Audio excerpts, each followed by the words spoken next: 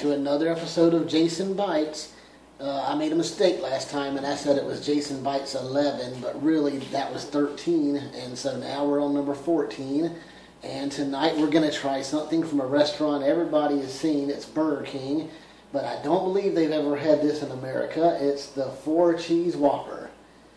And I've got it right here. I actually got the Whopper Jr. because it was a little cheaper. They sell, and that's another thing they do here, is they sell the special burgers in both the regular form and the Whopper Jr., not just the big one. Let's open it up.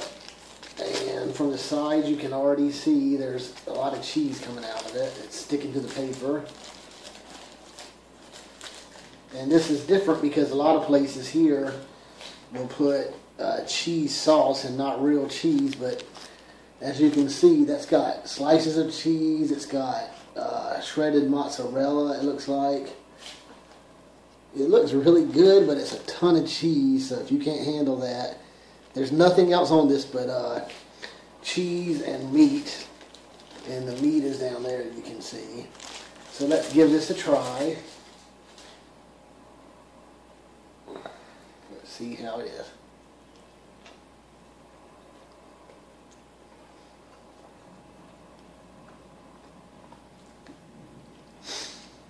It's pretty good. The cheese isn't very strong flavored, but that might be why they put these little cups of barbecue sauce in there. It doesn't show it in the picture that you eat it with barbecue sauce, but I'll put a little bit on here and see if it makes a difference.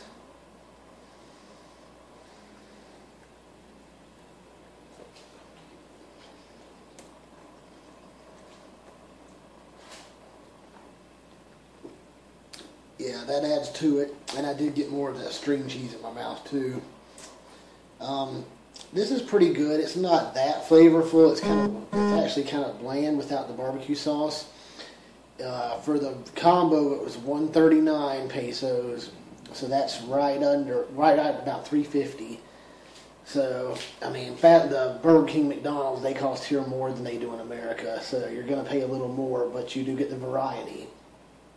Because here at Burger King, you can get fried chicken and rice, you can get spaghetti, you can get whatever you want. But for this Burger King 4 Cheese Whopper Jr., I will have to give this a 3 because its flavor is not strong enough. The cheese is definitely there. It's definitely 4 cheeses, but it doesn't have strong enough flavor. So that's a 3, and we will be back later with another video. I don't know if it'll be tomorrow, but it'll be soon because there's a lot more things I can show you. So this is Jason signing off for Jason Bites. See you later.